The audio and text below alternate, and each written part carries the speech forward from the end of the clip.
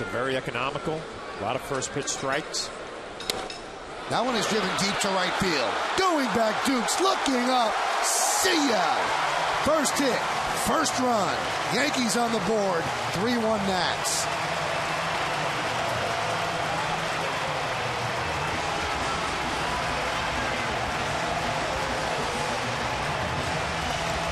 Cano had 4 hits last night. He hit the first ball of the night hard, a ground ball to short, but he hit it right on the barrel.